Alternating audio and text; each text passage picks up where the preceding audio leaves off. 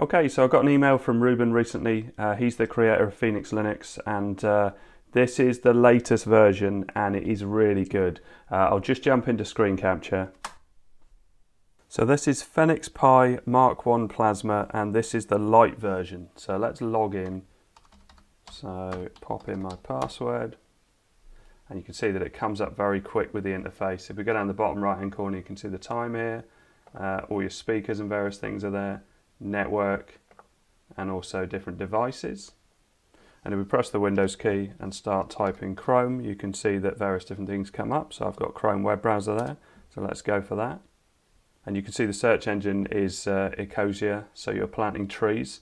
If I do a search for a video, because the video performance in this is excellent, so this is a 4K video, but I'm going to play it at 1080 and I'm going to go full screen. So settings, let's go for 1080 and go full screen. And I'll right click and stats for nerds. So let's have a look at this. So it's already playing at 1080. It's dropped 2 frames of 142 so far. 6 frames dropped to 321. Looks decent. As you can see from the screen, it doesn't look like it's dropping a lot of frames. This is 1080 playing on the Pi. I'm not sure if it's overclocked. I haven't looked at anything like that. I've literally just installed it and started playing around with it, and I've really liked it so far. But yeah, somehow Ruben manages to get excellent YouTube performance out of a Raspberry Pi 4, and that is one of the weakest parts of the Raspberry Pi 4 is YouTube performance or streaming video. And as you can see here, looking brilliant. So let's quit out of that.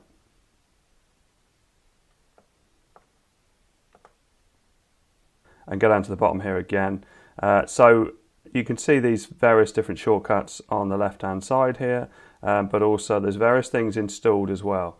So RetroPie is already installed, GNOME Paint Drawing, View Noir. You can see you can go straight into a Chromium Incognito browser. Fenix Linux just takes you to the site. Multimedia, you can see there's various different things already installed there. Office, we've got Abbey Word. Lots of settings options here. There's always, in the Fenix Linux versions, there's always lots of customization. I haven't played around with it because I actually like the way it looks anyway, and because the YouTube performance was so good, I've just sort of carried on with it as it is. You can see under System and Utilities. But if we go into the terminal, you see terminal looks a bit different. We can do NeoFetch to have a look at what we've got. So FenixPi Mark 1 Plasma Core. This is my Pi 4 8 gig. So it's KDE and Kwin. And you can see there's various things under theme. Breeze, Elementary, Numix, and the icons here.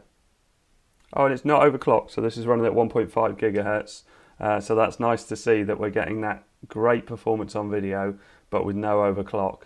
And all the file management looks really nice. So if we click on that, you can see all the folders look pretty decent. Shows up the removable drives, so we can have a look in the boot partition, for instance, and in the config.txt and see if there's anything going on in there. Most things look standard. Yeah, there's very little that's been changed in that. So let's have a look at some of the settings, because there's usually loads of settings in Fenix Linux. So we click on this settings icon here and have a look. So workspace theme. Adapter, Breeze Dark. So what does Breeze Dark look like? Let's apply that. Oh yeah, very nice. Desktop theme. Let's go adapter for that. Colors, fonts, icons, all sorts of customization, as there is in a lot of Linux distros, but you often find that Fenix Linux has more and more customization in there. Yeah, I quite like the dark. It looks quite nice with this. Now I couldn't see how to do the effects in this one, so there's Compiz, which if I type in Compiz, you get this configure, and there's loads and loads of different themes and effects and things, and one of the ones I really liked was the 3D cube, which is where we've got all these cube reflection, cube gears, all sorts of effects and things.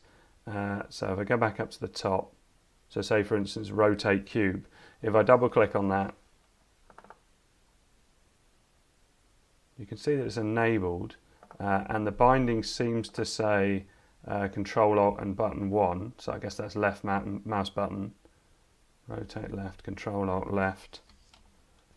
but none of these seem to work, so I think you somehow need to enable it. But what I'll do is I'll show you in an older video of mine, as the YouTube performance is so good in this, how it used to work. And even the scrubbing's pretty decent in YouTube as well. Scrubbing is usually a bit of a problem in some Raspberry Pi distributions. Here we go. So if I hit play here, some of the effects that you can use to change through different operating systems, and it's a bit of fun, but I really do like it. It looks great.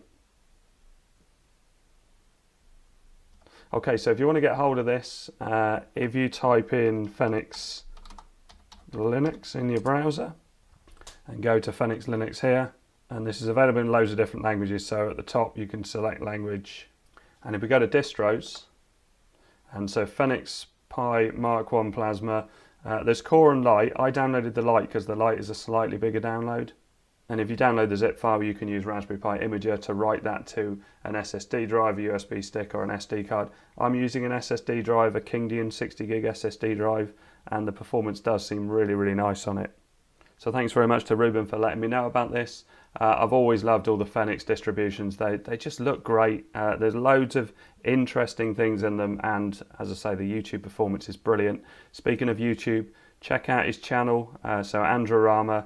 If you view these videos, they're only short videos, but there's a bit that I chose not to put in. There's a load of sound effects which are in this operating system. They're optional, and when you start it up for the first time, you can choose to have it or not. But I figured as I was doing a video on it and I was going to be talking over it, having the sound effects weren't there. But they're great fun, and it's really interesting to see the take on it. So yeah, check out that channel, and I hope this helps. Thanks very much for watching. Please like and subscribe.